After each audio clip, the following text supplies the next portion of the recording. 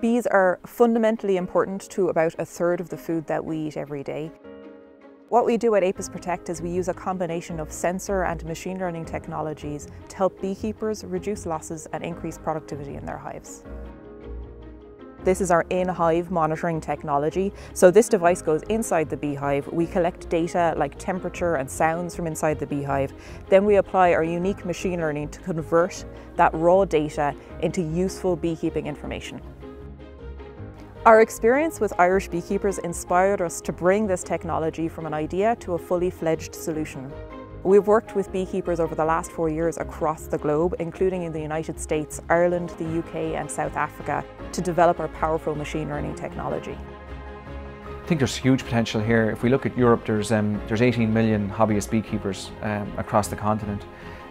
This company will target that, starting with the UK and Ireland and branching out as they grow.